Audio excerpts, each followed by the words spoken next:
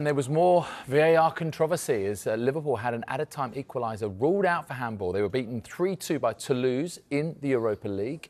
Jurgen Klopp making 9 changes to the side that drew 1-1 at Luton on Sunday. It was Toulouse who took a shock lead in the first half through Donham before Delingra made it 2-0 to the Ligue 1 side on 58 minutes. Caceres' own goal got Liverpool back into it. Magri then putting Toulouse 3-1 up. Diogo Jota scored with a minute to go before Gerald Quansah thought he'd equalised deep into added time, only for VAR to intervene, ruling out for handball by Alexis McAllister. So Toulouse 3-2 winners in France. You cannot concede the goals we concede.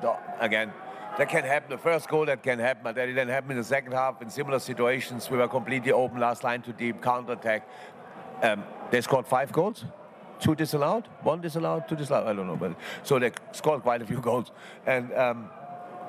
And that's obviously then not good. So yes, the result is the opposite of good.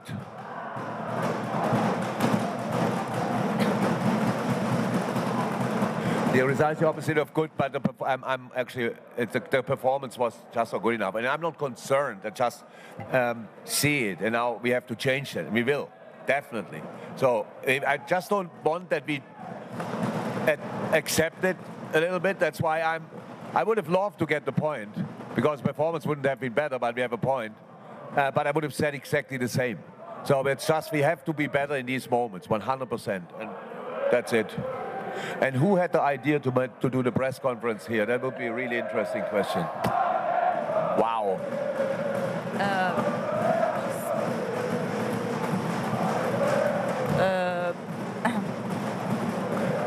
Alors,